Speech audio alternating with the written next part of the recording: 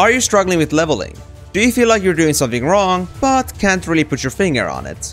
Let's be real for a second. Leveling is tough in Flyff. Probably even tougher than being a giraffe is, and that's probably why you're here right now. That's what this game is all about, so why deliberately make the experience slower than it has to be? My name is Emenalus, and today I'll be going over the different ways you can make the most out of your grinding journey.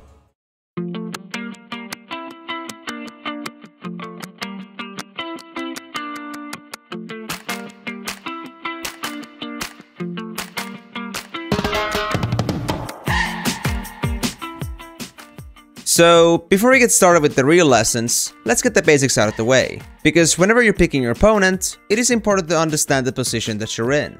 As we all know, killing monsters gives you EXP, and the tougher the monster you're killing is, the more EXP you get from them. However, fighting a stronger opponent isn't always synonymous with efficiency. You see, the tougher the monster you kill is, the less damage you'll be dealing to them, and this handicap becomes more apparent the higher you go. And not only that, the monster will also hit you harder than usual, making yourself exposed to more danger and in potential risking your untimely death. Aside from treading on thin ice, there's also another reason why going as tough as you can go isn't always ideal. While the EXP you're getting per monster is higher than against some weaker opponents, you're also taking more time to kill them. This is where EXP efficiency comes in, making the most out of your time in comparison to your experience gained. Let's assume that a monster that's 10 levels higher than me takes about 10 seconds to kill and gives me roughly 0.5% EXP. That's pretty good. Although fighting them does make me prone to wetting my pants, maybe even more than an angry giraffe does. And if they happen to catch me off guard with a crit when I was low HP, I would probably find myself kissing dirt as if I was on a honeymoon. Alternatively, I could be facing monsters that are maybe 3 to 5 levels higher than me, and while they would only give me about 0.3% EXP when killed, I'm only taking 5 seconds to kill them and probably not struggling to face tank their attacks. This brings me back to my point.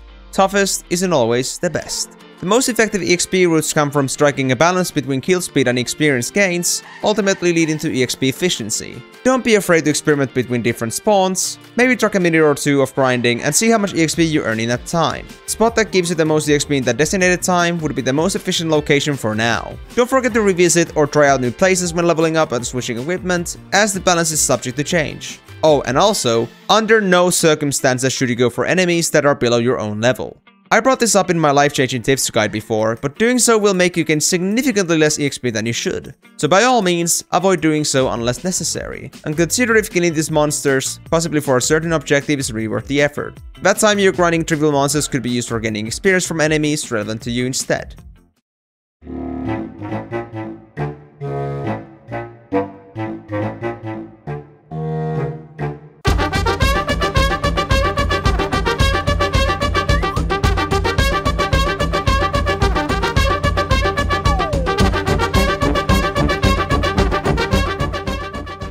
As we all know, or at least should know by now, building your character is one of the most crucial things in Flyff Universe. You're given a limited amount of stat and skill points to spend, granting you freedom over choosing what you want your character to specialize in, but also imposes restrictions on doing absolutely everything. So the important question is, do you know what you're doing? Oh, what am I saying? Of course you do. You've already checked out at least one of my job guides, right? Right? Why did you go silent all of a sudden? In case you haven't checked out any of my job guides yet, or worse, have absolutely no clue what job to go for, I recommend checking them out now. I go over in great detail what the different jobs are and what they and their advanced choices can do in those videos, so you should catch pretty quickly on what to expect. I won't be going over those details on this video. Go on, check them out. I'll leave the links to every one of them in the description below. I'll be waiting. Expectantly. Assuming you now have the basics of your class under control, let's talk about the actual building process. The objective here should be pretty clear. We want your character to do as much damage as possible. However, there doesn't exist an absolute correct answer to this. Character building is a combination of many different elements, where the presence or absence of one can heavily alter how you should prioritize other factors in your build. Like if you just happen to have a well-upgraded set that gives a hefty bonus to your hit rate, you probably don't have to pay attention to hit rate anymore and focus on something else instead. Focusing too much on a certain element in your build can actually damage your performance and cause you to stall instead. Just like choosing your enemies, it's important that you strike a balance between damage and the other factors that contribute to the damage that you do, like hit rate, attack speed, and casting speed.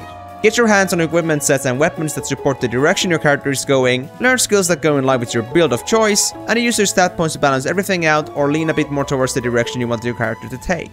The most important thing to realize is that a predetermined stat build in the long run isn't really that relevant, but rather how you make your stat points work with your own. Like I said earlier, there is no absolute correct answer.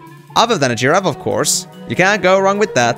With all of that being said, the final decision of how you want your character to be rests in your hands. Don't be afraid of making a bad choice though. Experimenting on things and learning through trial and error, in my opinion, is part of the experience. Stat points are more or less expendable, and you even get a chance to reroll your stats by the time you hit level 60, so consider your early levels to be a chance to really try out different things. Do some research and exploring, find out what kind of gear you can get as you level up, and build your character in the way that you see fit. As usual, I'll leave the link to Flyffpedia's item database in the description.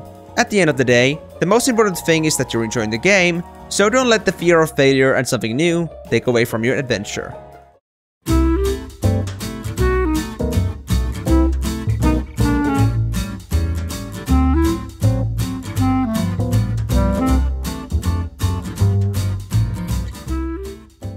Now that you got your character all checked out, it would be a great chance to put a cherry on top of your build by taking advantage of elements. Elements can give you a considerable boost to your damage when used correctly, and I'm here to teach you just that.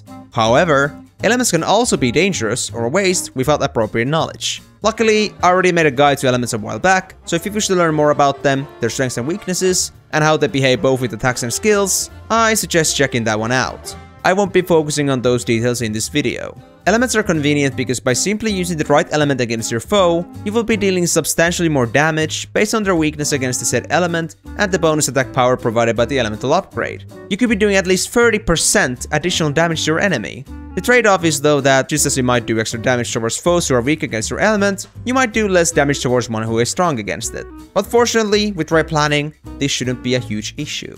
Elements are also one of the cheapest upgrades you can actually make, and are fairly affordable pretty early into your adventure. In Totemia, Europe, where I'm from, it's possible to attempt an elemental upgrade on a weapon which is under 100,000 at the time of writing, provided you don't have any of the resources already in hand. The more you have, the less you have to spend.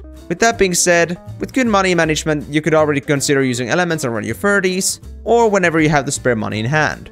Of course, upgrading isn't only limited to elements, and once you have all the basics down and have more to spend somewhere later in your adventure, consider making upgrades to your equipment. There's many different kinds of upgrades you can make, and a lot of information related to upgrading, so I'll leave a link to my upgrading guide in the description below as well. Don't worry, that's the last one. At least I think so. Blame it on that mischievous smile if I'm wrong. Anyway, if you're considering adding an element to your weapon, there are two ways you could go about this. You could either apply an element to a weapon you would use until your next weapon upgrade based on what elements the monsters coming up have, or you could have several weapons, each one of them having a unique element and allowing you to take advantage of elements against all foes, or anywhere between that. The former is obviously more limiting, but the latter also comes with more expenses for maintaining multiple weapons, and more inventory spaces are used on carrying spare weapons. I personally prefer the former, as it allows me to focus on one strong weapon, as with the correct strategy it is the most effective, and it's a lot more realistic towards the future where you cannot just be maintaining 5 ridiculously expensive weapons. And besides, I think somebody who just started out might find upgrading a single weapon more manageable. Your choice though. If you went with the latter route, then that's okay, just swap weapons as necessary when switching monsters and you're golden. But in case you went with the former route, then you'll need to look ahead just a little bit. Let's say that you were about to apply an element on a level 27 weapon, and the next upgrade you're getting is at level 34. With that in mind, use the monster view function on your map and check what elements your possible encounters have in that level range, anywhere between 27 and let's say 40. Judging from how the elements are spread between monsters, I'll probably choose to counter Earth, as that seems to be the most likely to securely carry me to 34, despite the rough level gap in the beginning. Boldly assuming that a giraffe would struggle with going straight to rock muscles at 27, I could also consider making a water weapon to counter fire first, and then making a wind weapon to counter Earth later. That way I could just go for Jack the Hammers first, allowing me to close the gap before moving on. Another important thing to mind is that some of the normal variant monsters, or the middle ones, are ranged, and it's impossible to tell which one it is before you actually fight them, which makes planning around them a risk if you're a melee character. Luckily, it is possible to use Flyffpedia to determine whether the middleman is actually ranged or not. If you go and search up the monster in question and expand the drop-down menu of their attack patterns, you can see the range of all their attacks. If all the attacks are 2 meters or under, it's a melee, but anything beyond that usually means that it's a ranged mob. This is typically listed as their second attack. Elements are a crucial factor to maximize your damage, but don't get too carried away and forget to properly leave funds for food, potions, and other gear pieces you might need. And Sheriff Tribute, of course. Remember that elements are only temporary to your character and will require constant changing, while the more permanent gear you have around that will still complement the damage you're doing with elements. So make sure you got your priorities straight and take care of your character. The elements can wait.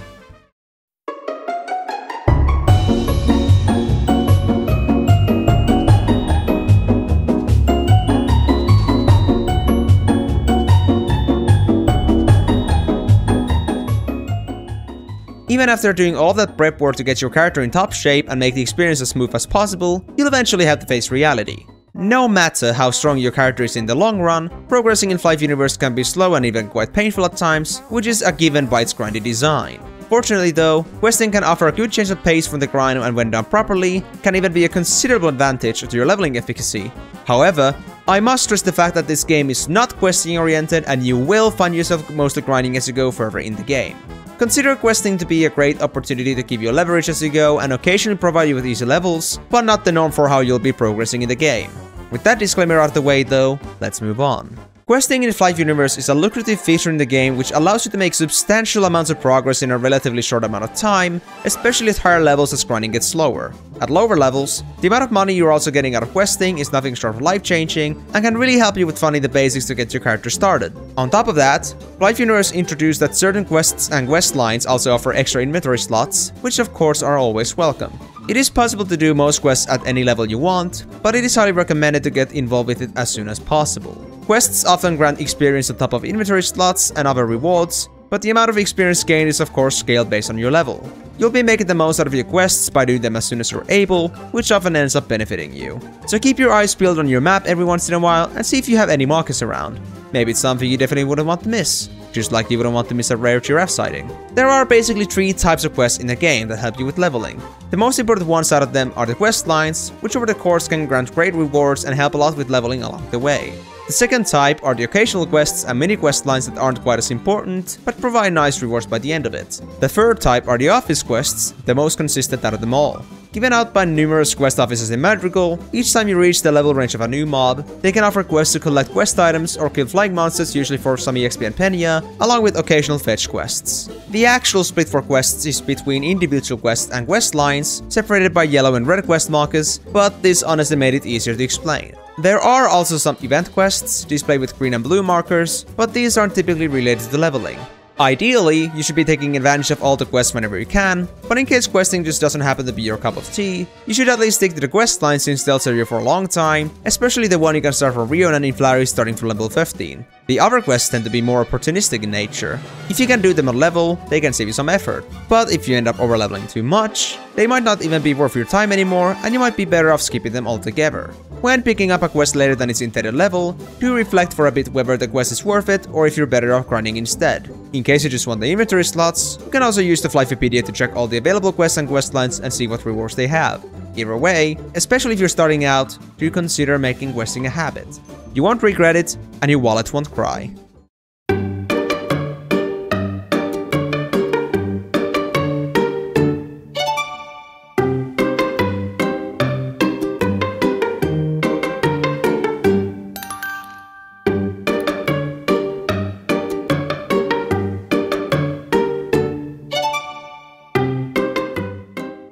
Once you've got all of that covered, the last thing you could do to make the most out of your character is to go and get some buffs. And no, I'm not talking about the mediocre stuff you get from your resident buff pang, or by boosting your self-esteem by pretending to be a giraffe. I mean, they'll get the job done, but it leaves so much to be desired. Player supports can provide you much better buffs and enhance you further, possibly even making up for what you might be lacking. One of the ways you can get yourself buffs is simply by asking. Usually just asking nicely for buffs in a town will bring a nearby ringmaster into answer to your call, but considering how short buffs actually are, it isn't exactly sustainable. You'd be going to town and back to your leveling spot every 15 minutes, which doesn't make for a productive grind. And you can't really assume for a ringmaster to always come flying by to give you buffs either. However, if you want to take matters into your own hands, there are alternative options. One thing that you could do is go and look for a leveling partner. Typically, when a support assist or ringmaster is looking for a partner, you might catch one in the shout channel when near a city. You can also try asking for a partner yourself and hope that somebody up to the task will respond. Not only is getting a partner to level with beneficial for the buffs, but also getting into a party with contribution EXP share will end up granting you both additional EXP, assuming that they're actually trying to keep you alive. This could also be a wonderful opportunity to get to know some other players than just the giraffe who happens to make videos on YouTube, and possibly forming contacts that will last beyond just a leveling session. Flyff Universe is an MMO after all, so whatever friends you're gonna make will surely make your experience a lot more colorful. But in case you don't feel like going through the hassle of looking for a partner and don't mind the extra management on your part, you could also consider simply making a support character on another account and playing with both of them at the same time. This will give you the added benefit of getting exactly the buffs you want and always conveniently having a support when you need it, but multi-boxing isn't for everyone. Whatever you prefer to do is completely up to you. Now that you hopefully got buffs sorted out though, your character is ready to take on the world, and trust me, nothing is going to stand in their way. As long as you don't mess with the giraffe, they're gonna beat you up.